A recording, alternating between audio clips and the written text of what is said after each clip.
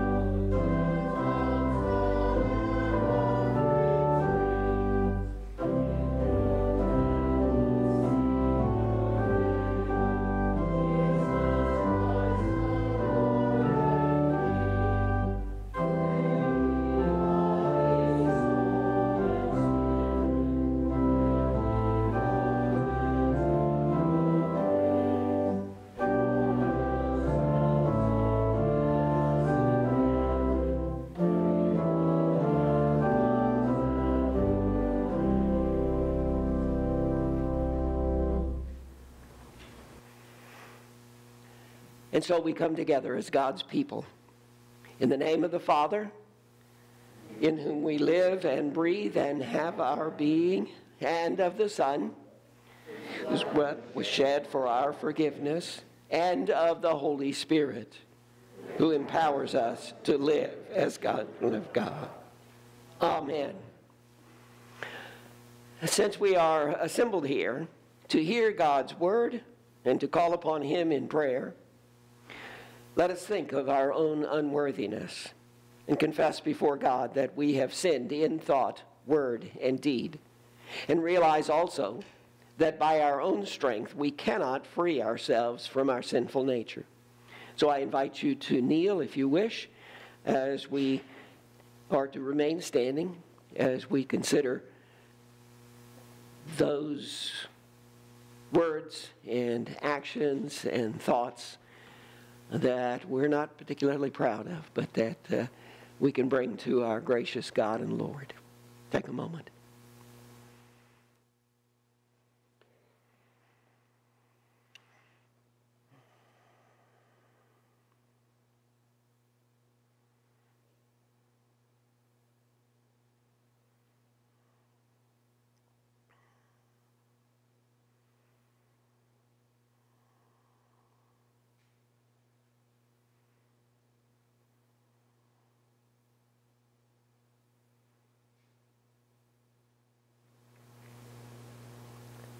Now, remembering our failings and our failures, let us confess those sins to God, our merciful Father.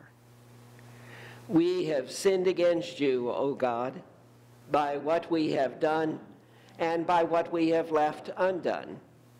We have passed by opportunities to share the gospel.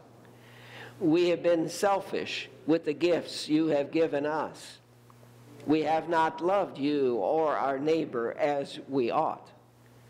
Forgive us our sins and renew us by the power of the Holy Spirit, that we may live for your glory.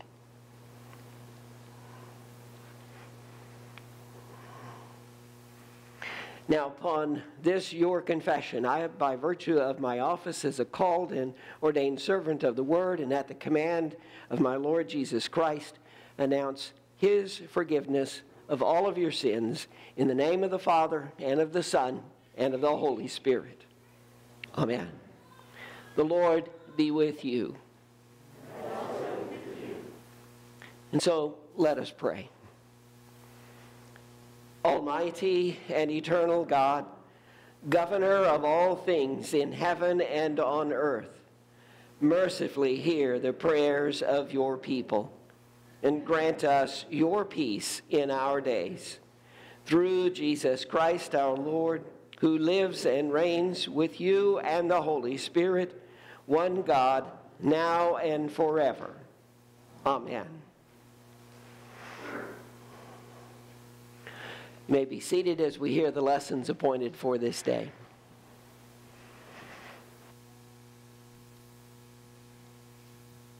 The Old Testament reading comes from 1 Samuel chapter 3, beginning at the first verse. The young man Samuel was ministering to the Lord under Eli, and the word of the Lord was rare in those days. There was no frequent vision. At that time, Eli, whose eyesight had begun to grow dim so that he could not see, was lying down in his own place. The lamp of God had not yet gone out. And Samuel was lying down in the temple of the Lord, where the ark of God was. Then the Lord called Samuel, and he said, "Here I am," and ran to Eli, and said, "Here I am, for you called me." But he said, "I did not call you. Lie down again." So he went and lay down. And the Lord called again, "Samuel." And Samuel arose and went to Eli and said, "Here I am, for you called me." But he said, "I did not call you, my son. Lie down again." Now Samuel did not yet know the Lord, and the word of the Lord had not yet been revealed to him. And the Lord called Samuel again the third time. And he arose and went to Eli and said, "Here I am, for you called me." Then Eli perceived that the Lord was calling the young man. Therefore Eli said to Samuel, "Go, lie down, and if he calls you, you shall say, 'Speak, Lord, for your servant hears.'" So Samuel went and lay down in his place. And the Lord came and stood and calling as at other times, "Samuel, Samuel." And Samuel said, "Speak, for your servant hears." This is the word of the Lord. The epistle comes to us from 1 Corinthians chapter 6, verse 12 through 20. All things are lawful for me, but not all things are helpful. All things are lawful for me, but I will not be enslaved by anything. Food is meant for the stomach, and the stomach for food, and God will destroy both one and the other. The body is not meant for sexual immorality, but for the Lord, and the Lord for the body. And God raised the Lord, and it will also raise up us up by his power. Do you not know that your bodies are members of Christ? Shall I then take the members of Christ and make them members of a prostitute? Never. Or do you not know that he who is joined to a prostitute becomes one body with her? For as it is written, the two will become one flesh. But he who is joined to the Lord becomes one spirit with him. Flee from sexual immorality. Every other sin a person commits is outside the body, but the sexually immoral person sins against his own body. Or do you not know that your body is a temple of the Holy Spirit within you, whom you have from God? You are not your own, for you were bought with a price. So glorify God in your body. This is the word of the Lord.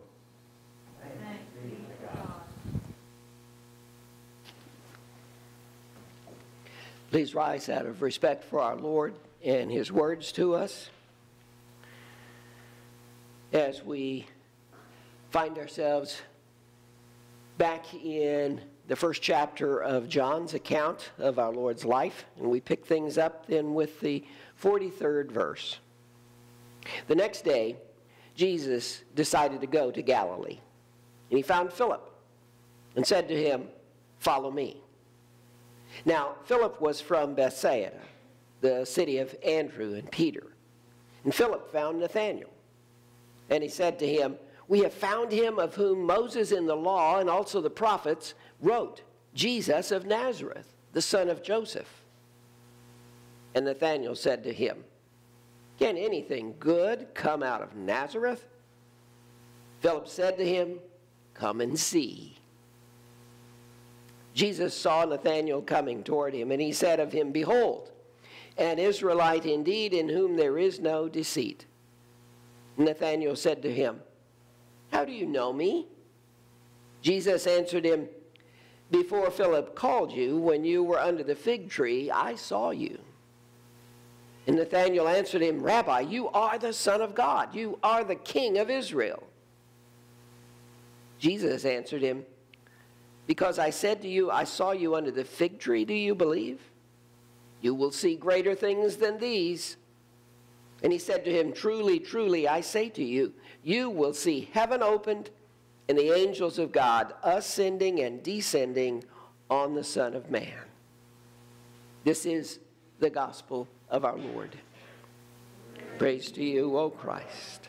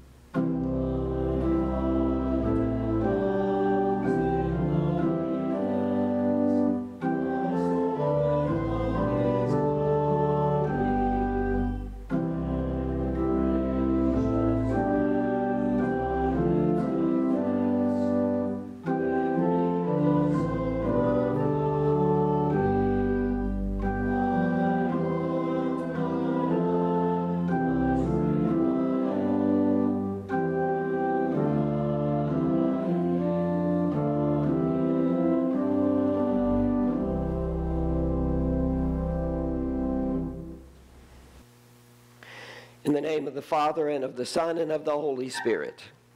Amen.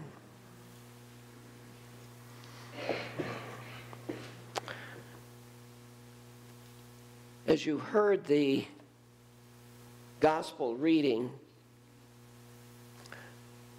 you may have wondered, why does it start with the next day? What comes before the particular day in which Jesus encounters Philip? I'm glad you asked, because I'm going to provide it for you.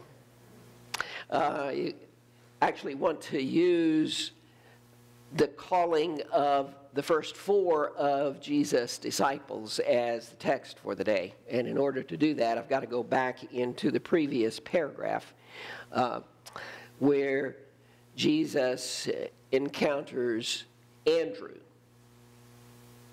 So I want to pick things up with the with that 38th verse of the first chapter of John, where it says, Jesus turned and he saw them. You'll hear who the them are in just a minute, following, and said to them, "What are you seeking?" And they said to him, "Rabbi," which means teacher, "where are you staying?" And he said to them, "Come and you will see." So they came, and they saw where he was staying, and they stayed with him that day, for it was about the 10th hour. And one of the two who heard John speak and followed Jesus was Andrew, Simon Peter's brother. And he first found his own brother Simon and said to him, "We have found the Messiah," which means Christ. And he brought him to Jesus.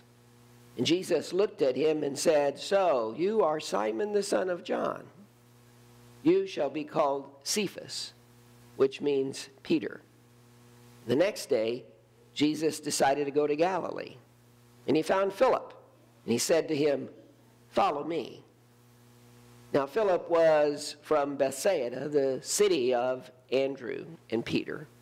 And Philip found Nathanael and said to him, "We have found him of whom Moses in the law and also the prophets wrote, Jesus of Nazareth, the son of Joseph."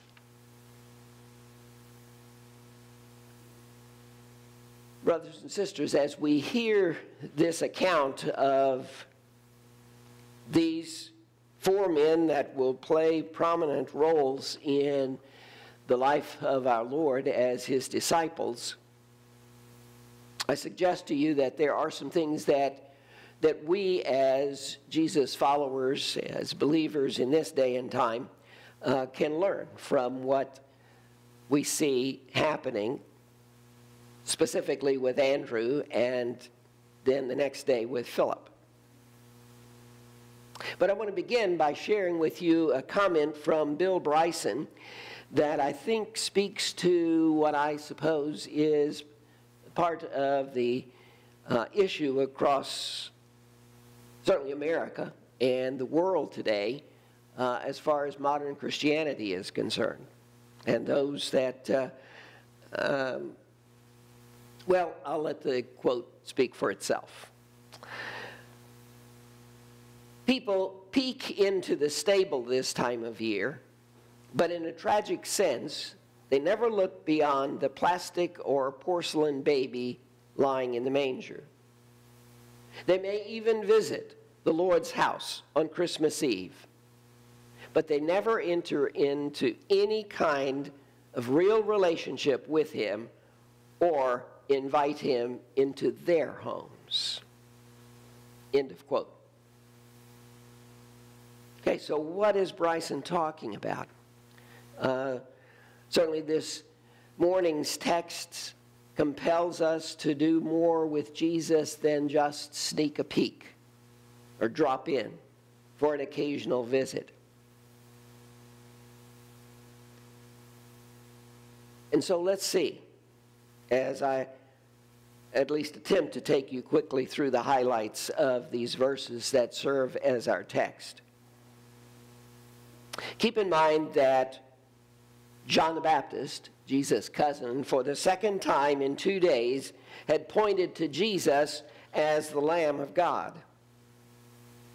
And it is on that occasion then that at least 2 of his disciples begin to follow the Master.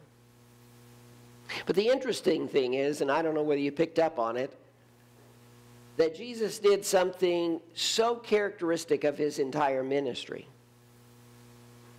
Not anything huge, but certainly something remarkable for a rabbi. He turned and he spoke to those who had been disciples and followers of John. That just didn't happen. Rabbis were aloof. They recognized their position, and they all too often sort of considered themselves above what the Greeks called the hoi polloi, the commoners. But Jesus isn't that way.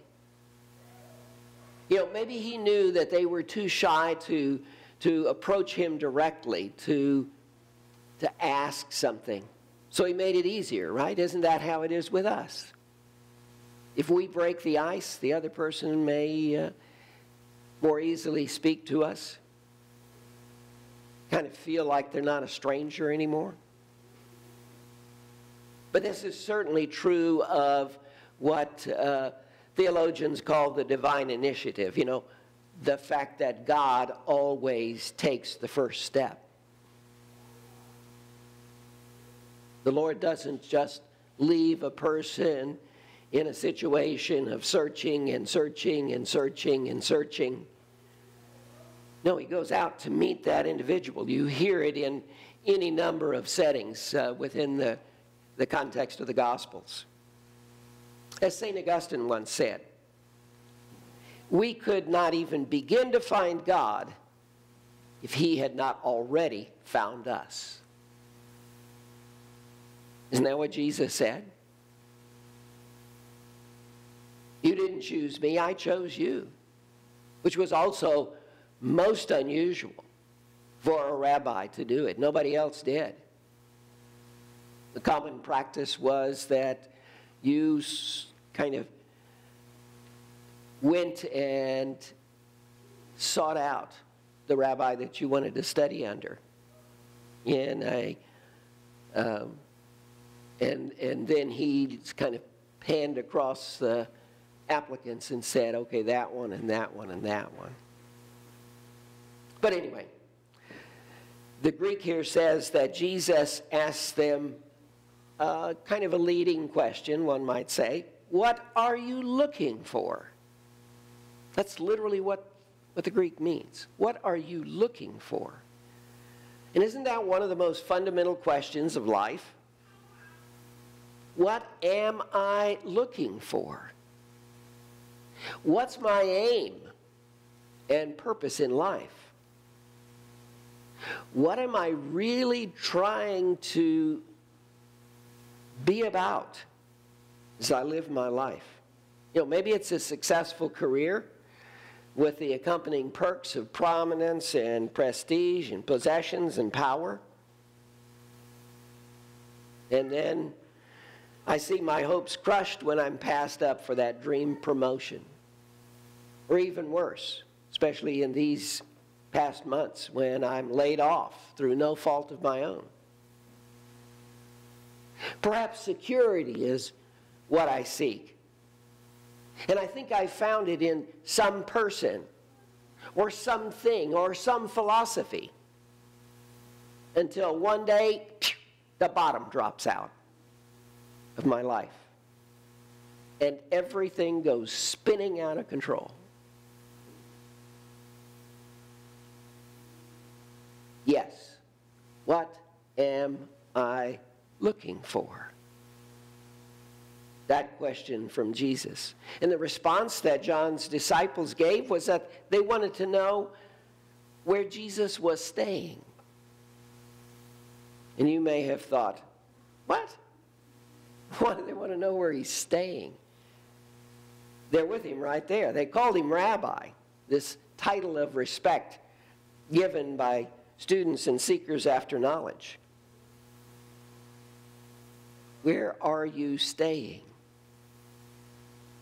This was not the idle curiosity or nosy presumption of today's hangers-on, wild-eyed fans, adoring groupies. This is not inquiring minds want to know gawkers at supermarket tabloids.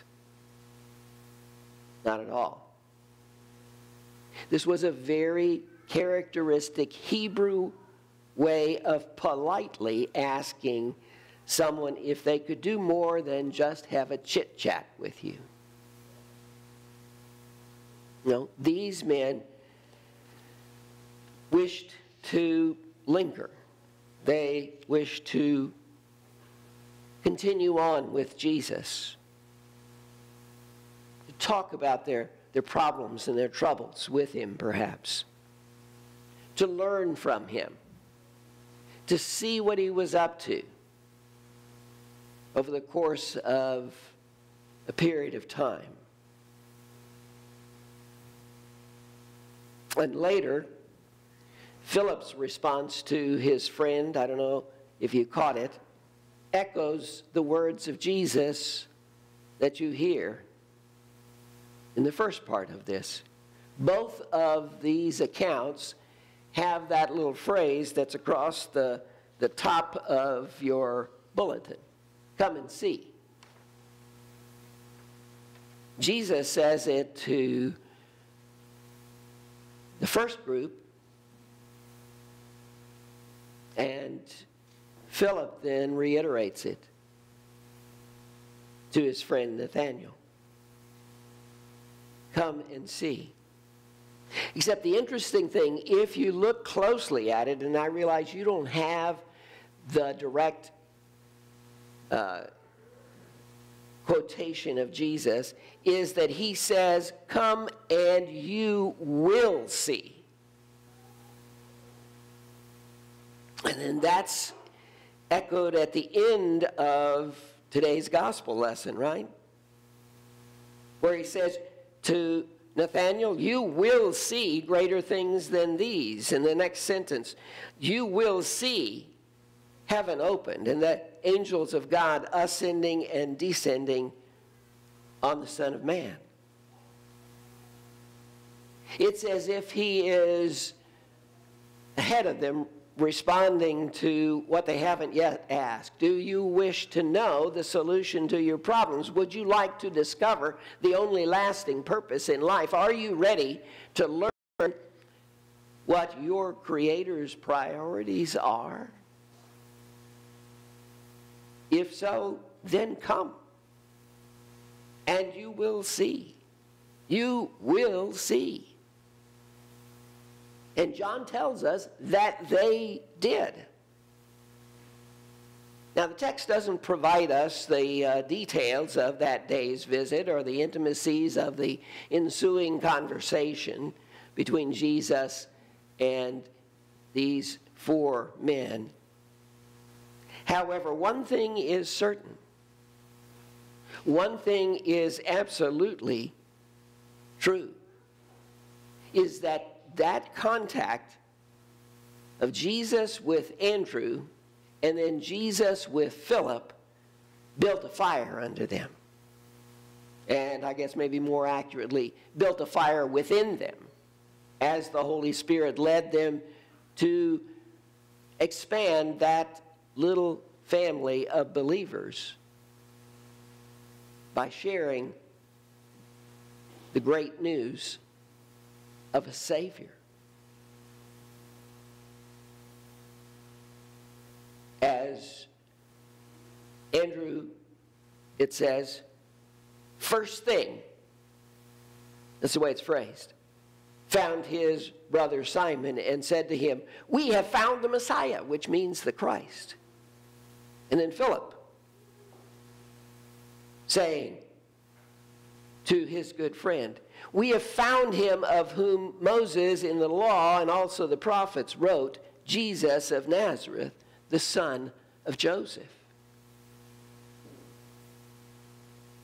That immediate response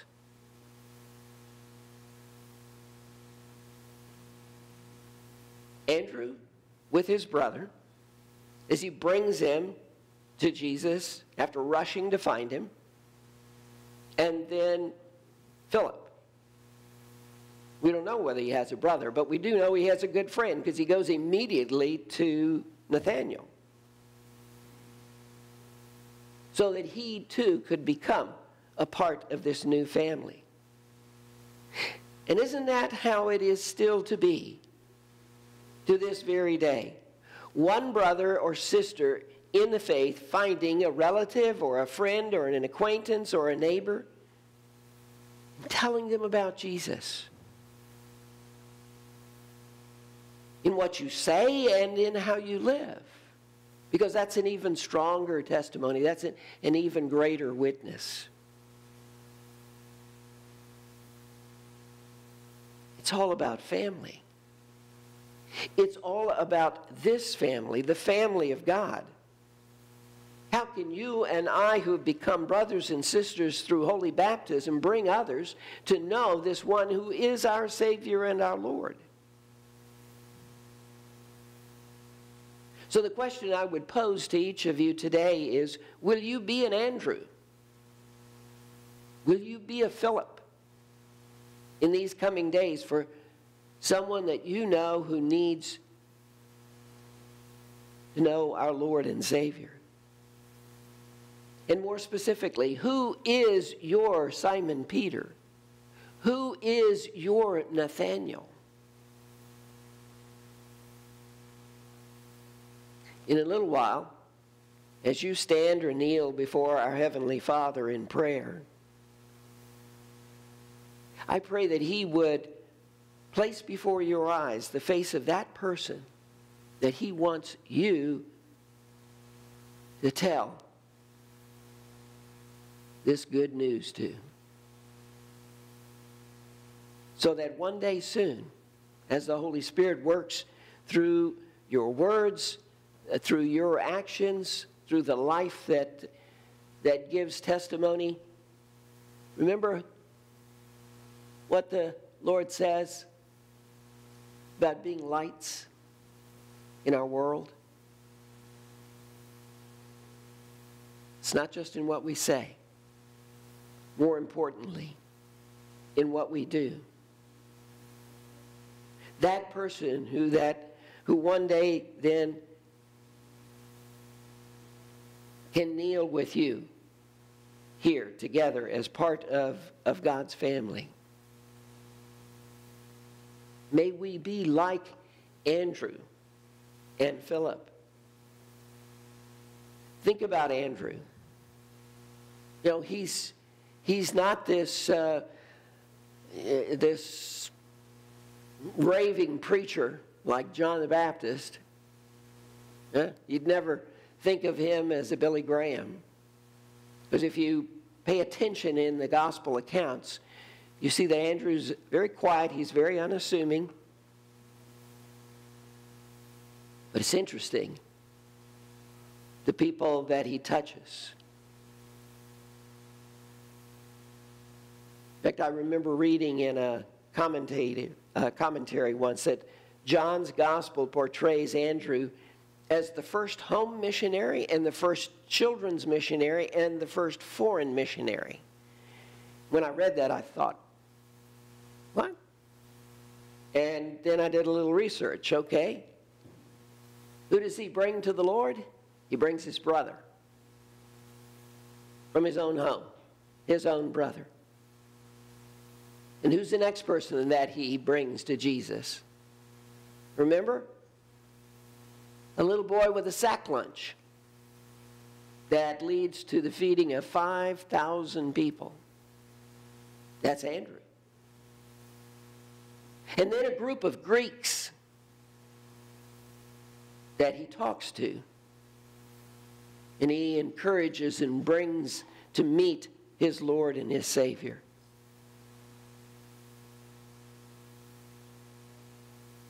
Philip too.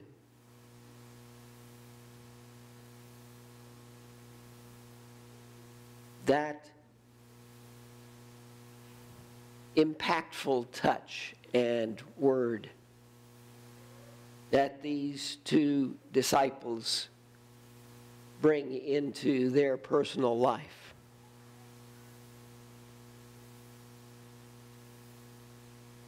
How about you and me? There are a lot of people out there in the houses of Chattanooga, Hickson, and East Ridge, and Ringgold, Soddy Daisy. Houses that can become a home for Jesus if their inhabitants learn this one who is our Lord and Savior. So once again, I would leave you with this question. Would you be an Andrew or a Philip to that person that needs to know the love of a Savior, the sacrifice of one who offered his own life? Yeah, we're thinking about Jesus now in these early days during this Epiphany season. But will you know where that story goes? To a cross and an open tomb and an invitation. Which Jesus himself reminds us, I will be with you always, even to the end of the age. You and I have found the Messiah. What will we do with that incredible discovery in the days ahead? Amen.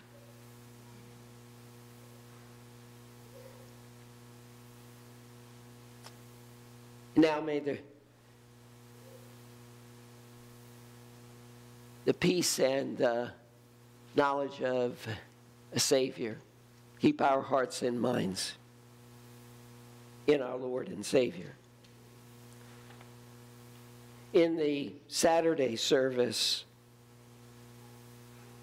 the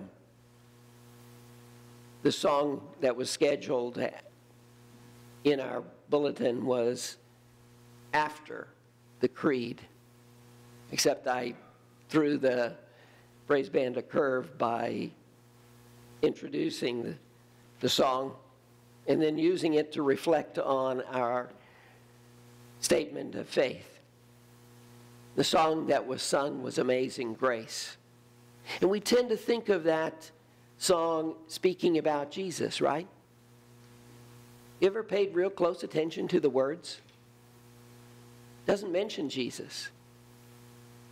John Newton talks about grace, that undeserved love. He hints at Jesus, but it also speaks to a Father who sent his Son, and a Holy Spirit who has brought us into God's family. And so even though we're not going to be singing, I see Judy up there going, oh no, Pastor didn't tell me. Even though we're not going to be singing Amazing Grace, I want you, as we speak these words of the Apostles' Creed, to think about the grace of God as that's reflected in what God our Father has done, in what our Lord and Savior Jesus, and what the Holy Spirit has accomplished in and through us. So would you join me as we turn to the words of this confession of faith? Please rise.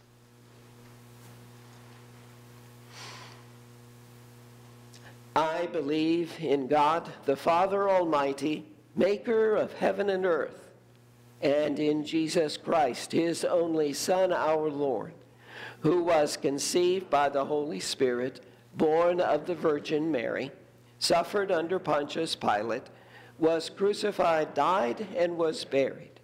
He descended into hell. And the third day he rose again from the dead. He ascended into heaven and sits at the right hand of God the Father Almighty. From thence he will come to judge the living and the dead. I believe in the Holy Spirit, the holy Christian church, the communion of saints, the forgiveness of sins, the resurrection of the body, and the life everlasting. Amen.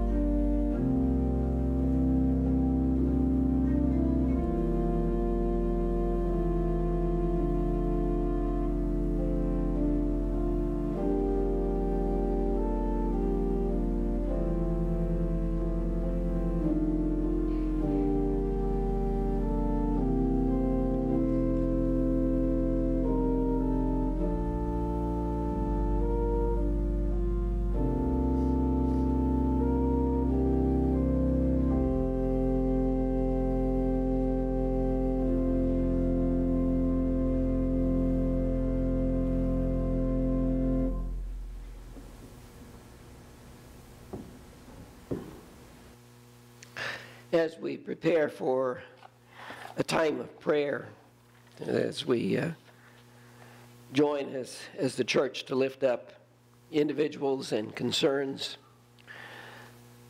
there are a number of individuals whose friends and families are grieving at this time. You see the note about Mildred Brewster, that's Scott's mom, one of our elders. A little further down in the listing that's there in your bulletin is Carmen Gonzalez, this right-hand man of my father for decades down in South Texas, as the Lord called him home yesterday. A little further down, Ellen Phillips, friend of Joni Renhax, very ill with COVID. The Lord called her home on Friday. And then just before the service last night, Jamie Mofsky called out a high school friend of hers, Chris Ramsey, as he passed from this life into the one to come. And so we remember those that mourn at this time. See also those that are in need of the Lord's healing and his strength. Myra Jo Fraley, that's Steve Hastings' mother, as she is continuing to deal with impact of COVID. Kathy Brackenhoff, who is, Byron told me this morning, they have done the surgery yesterday and removed the mass that was there. His brother Bernie out west, he is back home but having lots and lots of back pain. See also Ron Siffring, that's Lori Lynn's dad. He was hoping to be home, that's what the note says, but the doctors have decided to keep him there for 5 more days. And then an 18-year-old, Summer Viles, this granddaughter of a lady that's down at the gas station, a good friend of Julia's and mine over these past years, as she's dealing with ulcerative colitis. Dr. Jim Hall, he has gotten worse and is now hospitalized, and Julie Williams from our church, his caregiver, has tested positive. Alta Hook, as some of the complications with her need of God's touch. You see others that are there that we have lifted up to the Lord over these past weeks, Terry Alsbaugh and Bill Erickson and Brigitte Goltzer. Tom told me that she has had that surgery as of a couple of days ago, and so they are hoping that that will solve this problem. Pastor Joe Jacks, Brad and Laura Oshoni, Tim Spencer, Helen Veldman, Ethan Weiss. And certainly as far as, and we give thanks that Bill Porter is home and continuing his rehab. I was there taking them communion, and they're very, very grateful for all of your prayers. Lori Lynn's brother, Gary McDaniel, I didn't know until she told me that practically the whole family who were together here at Christmas time, all the way down to 2-year-olds, have tested positive for COVID. So this is obviously, as you know, serious stuff. And as far as our country is concerned, just that peace and harmony would prevail as we move forward through this week of a very important event happening in D.C. Certainly, we pray that that those that are on the front lines, so to speak, whether that's police or EMTs or medical folks who are dealing with, different kinds of issues, our military, that the Lord would bring all of them safely back home to their families and would watch over them, send His angels. And I know that you have folks that you would wish to bring before our gracious and loving God. You'll have that opportunity in the course of this time of prayer. So I would invite you to kneel or to stand as we pray the prayer of the church.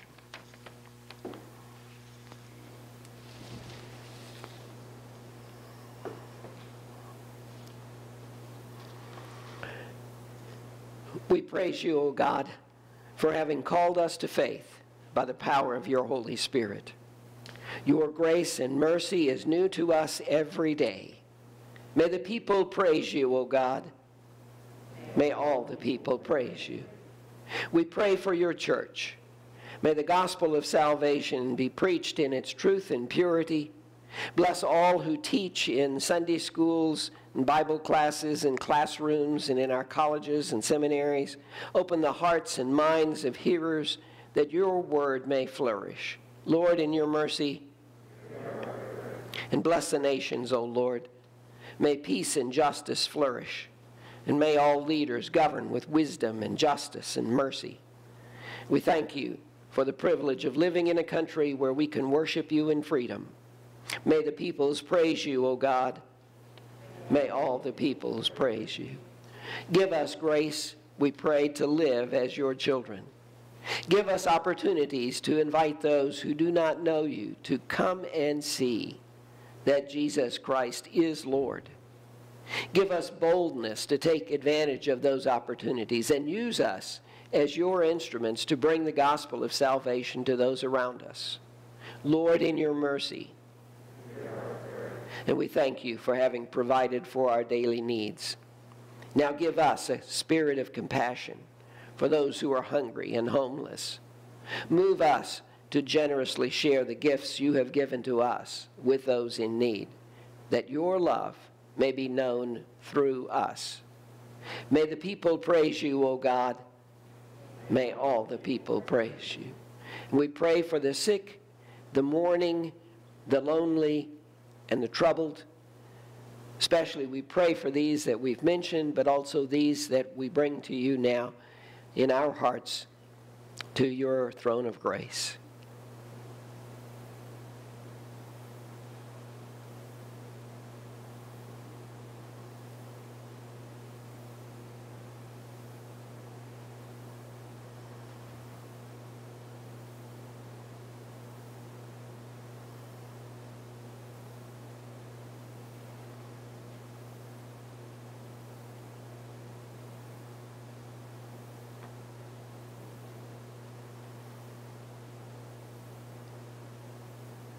accept our praises and intercessions and petitions as we say, Lord, in your mercy, may the people praise you, O God. May all the people praise you. Amen. We pray our family prayer. Our Father, who art in heaven, hallowed be thy name. Thy kingdom come. Thy will be done on earth as it is in heaven.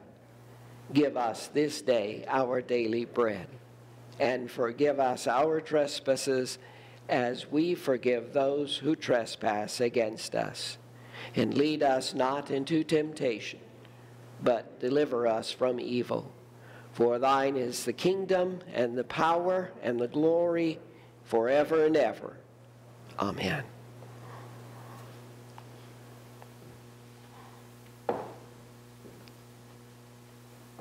And now may the blessing of Almighty God, Father, Son, and Holy Spirit be and remain with you each and all.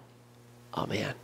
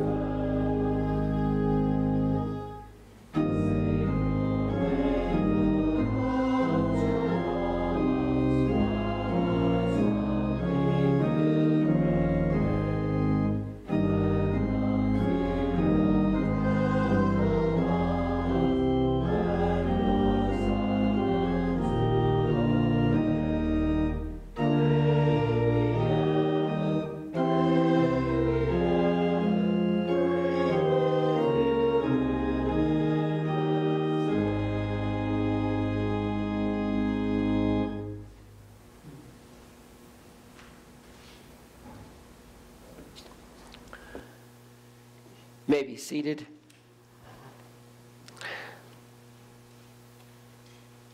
Normally I have a very quick comment or two, but there's a little bit more this time, just to remind you that there is an upcoming special voters meeting. Will be happening on the last Sunday of this month, the 31st, at 5 o'clock. It has to do with a request that has come from our national church body, from the Synod. Because of COVID, this is a preparatory year for next year's synodical convention, but not all of our districts are going to be able to meet because an awful lot of them meet in January and February and March and April, and none of those are going to be meeting because of COVID. So this hasn't happened since 1944, okay? Figure that, end of World War II, where we, by a vote in our 6,000 plus congregations, basically pushed the synodical convention from next year to 2023, so that all of the districts can meet prior to it. So anyway, an important vote for us. To be a very, very short Zoom meeting. I would assume probably no more than 20 minutes at the most, but it needs to be done. So there'll be some more details in next week's bulletin and probably for the 31st also. Beyond that, here's a daily reading guide that comes to us from Lutheran Bible translators. So there are copies of that in the back that you can take with you. What else? If you're interested in getting the Lutheran Witness at home, just call the office, and that can be set up. We do need to turn in those subscriptions by the 25th of January. And you heard me mention about the decorations that are here and in our windows and other places around the church. If you have some free time Tuesday at, 6 o'clock that Lori put down? Yes. We'll take things down and put them away for another year. I think that's everything. Let's see any other hands. All right, may God go with you. I look forward to looking at the first two readings for today, the one out of 1 Samuel and the other out of 1 Corinthians. So Bible class will start in about 10 or 12 minutes. May God go with you, and as you have the opportunity, serve as a blessing in the lives of those around you.